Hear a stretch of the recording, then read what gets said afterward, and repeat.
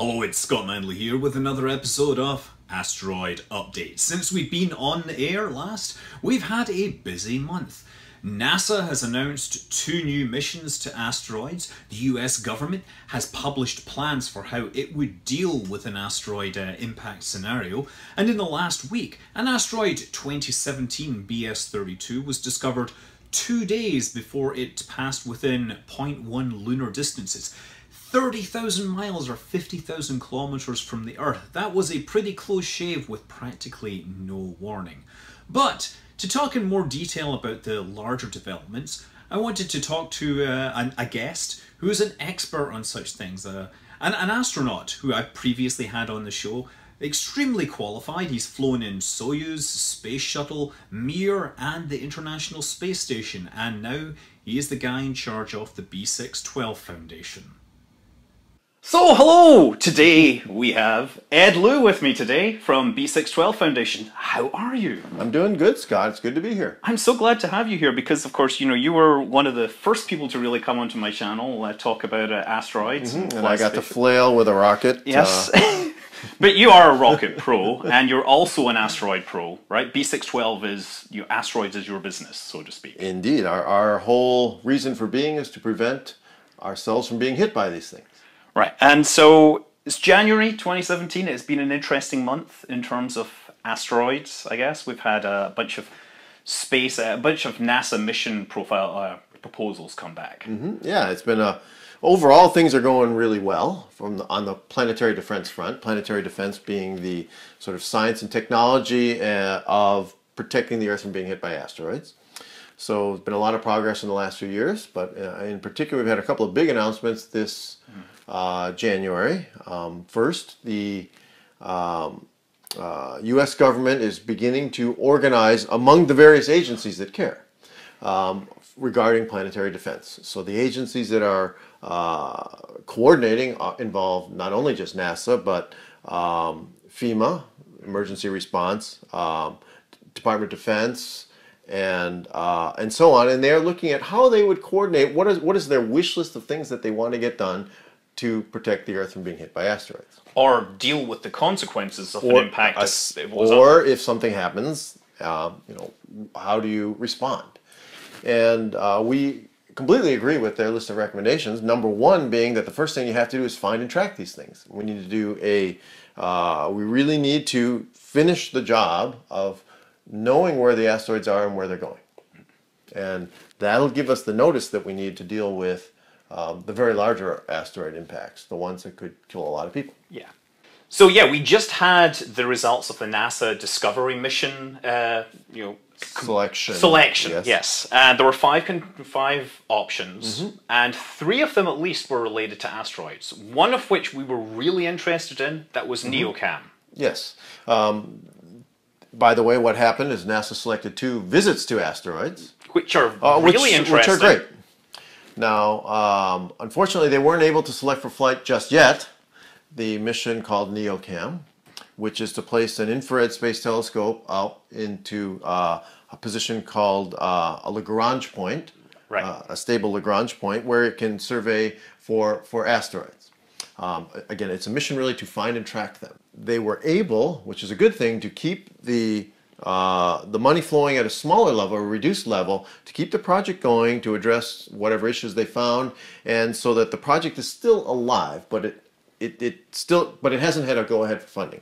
So we are really hopeful that Congress will find a way to fund this mission, to fund an infrared space telescope for finding and tracking it. Especially in light of this latest interdepartmental plan that was put out. It fits in very well with their plan. It fits in very neatly. And what we think Congress ought to do is appropriate the money for this. It's what's called a directed mission. And that is something I know that our friends at NASA are looking towards.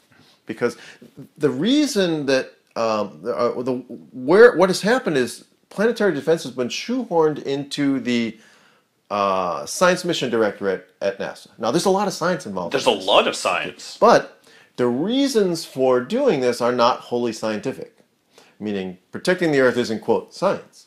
So it's just good idea. Exactly. So when you evaluate missions based upon purely scientific criteria, you can shortchange missions that also protect the Earth and protect people. Provide many other benefits. Exactly, and those don't get counted when you just look at the scientific merits of things. So one of the things that we hope they're able to do is to judge the bigger picture on this and to fund it appropriately.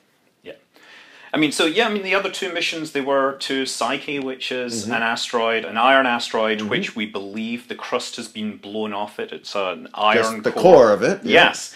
So, you know, impact's in there for sure. And the other is Lucy, which will visit the Trojans. Quite a number of and do sort of a grand tour of asteroids. I believe it's named after Lucy, the fossil skeleton of a very early hominid. I'd heard that it is not an acronym, which I find wonderful because I hate acronyms. Oh, what about OSIRIS-REx? That's the best acronym ever. Oh, geez. I worked at NASA for many years and I hate acronyms. Yeah, actually, Lucy... It's named after the early hominid, right? But that itself was named after Lucy in the Sky with Diamonds. So there. So technically it's named after a Beatles song, which is not a bad thing. As opposed to the Elton John version? As opposed to the Elton John version. Or the William Shatner version. Oh, that was the best. Yeah, the most striking version. Depending upon your definition of best. Okay. Let's get back to the benefit to humanity to not hearing that song. We are not going to take his songs and throw them into the sun. We'll play them incessantly unless you pay us. Okay, that's actually really funny stuff. I'm just trying. What else can we get in? What were we talking about? I don't know. We were talking. I was just trying to cover the asteroid mission. One other thing I would like to mention is that we at B612 Foundation are really looking at this whole problem writ large. One of the other things pointed out in the sort of wish list of government agencies from their goals for planetary defense is the importance of not just spotting them with your telescopes, but calculating where they're going. You know, and that is a bit of a subtle problem because you have many observations, but what you're really trying to do is piece together an orbit and calculate where those asteroids are going to be, and that's actually a challenging computational problem. And it's one of the things that we're looking at B612 is ways to do this and ways to break down the data so we really understand which ones are of concern and what are really what's happening here. Where might they hit if a particular asteroid is of concern and so on. And one of the other things that we're doing right now, which is really interesting, is that the asteroids that could cause damage on the ground can be as small as only, say, 40 meters across. Right. The asteroid that hit in Tunguska in 1908 on June 30th took out an area roughly the size of the LA basin. And it was only approximately that size. So an asteroid doesn't need to be very large to cause an awful lot of damage. It's coming in very fast with a lot of energy. Exactly. And so we're exploring areas to find even these smaller asteroids, which won't be seen as well by some of the current planned projects, such as, well, like NeoCam or by the Large Synoptic Survey Telescope. LSST. Yes. So there are some promising new technologies which we're investigating that could help us find these smaller asteroids, which you want to find in addition to the larger ones, of course. And so, you know, you're talking about the follow-up. I mean, it's not just following up and finding out when you've got close approaches, because you might be following up and then figuring out when you can get radar, good position for radar. Yeah. And then if you did potentially have a very close approach, you might want to start looking at potential launch windows. Yes.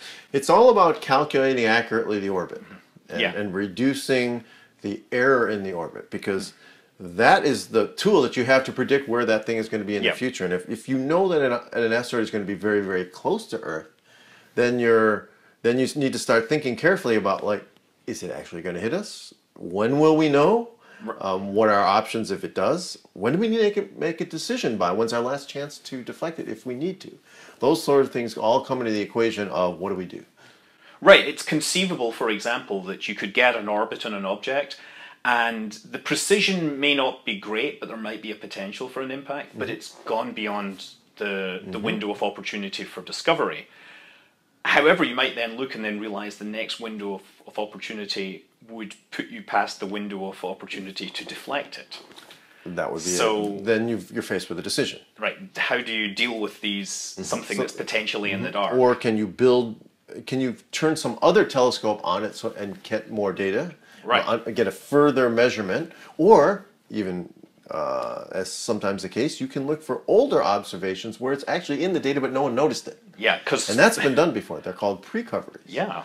As opposed to discoveries. Indeed, you know, in the old days, people would get asteroids on their images of stars and stuff, and they would be mad at it because it ruined their nice picture. Yeah, sometimes you can go back to some of this older data and actually find that, oh, look, had we known about it, it's there.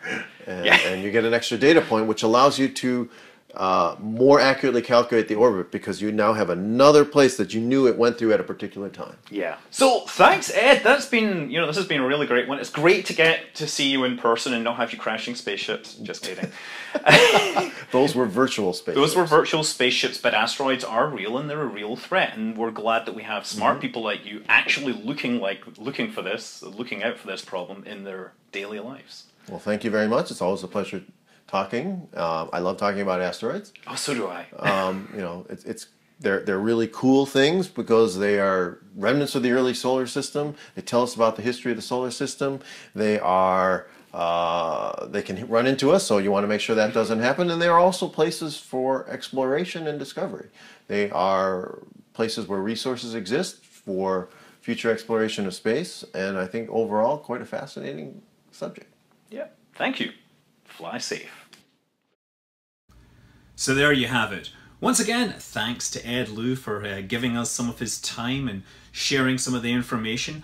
We will, of course, be back in a month or so with another guest. And, of course, we're now looking forwards to Asteroid Day on June 30th later this year. But stay tuned for more information. Until then, I'm Scott Manley. Fly safe.